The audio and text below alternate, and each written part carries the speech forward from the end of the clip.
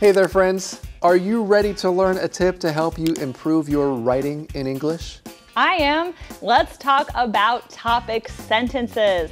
The topic sentence of a paper states what the paper will be about. The topic sentence of each paragraph in a paper states what each paragraph will be about. Topic sentences are generally the first sentence of a paragraph, and they're important. Use the topic sentence to clearly state what you are trying to communicate in the paragraph that will follow. You may be thinking, wait, I want to save my main point for the end. But that's not usually how native English speakers write. For example, let's say you are writing a paper about ways to reduce stress. In your first point, you want to talk about exercise.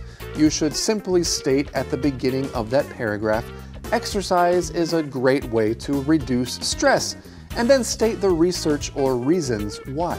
The reason this is important has to do with the way English speakers think. They can more easily process questions and information if they first have context. The rest of your information will make more sense to them if they know how it fits into a bigger idea.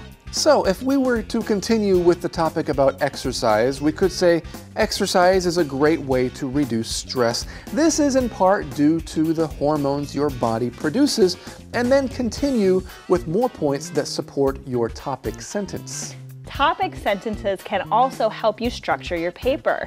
Because once you've decided on your topic sentences, all the information that fits into that topic can be put in that paragraph. Now, you may be wondering how many topic sentences you need to have. Well, think of them as main points that you want to communicate throughout your paper.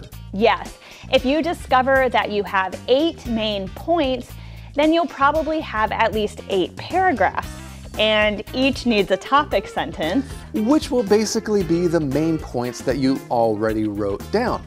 Got it? Good. We hope this helps. Happy writing!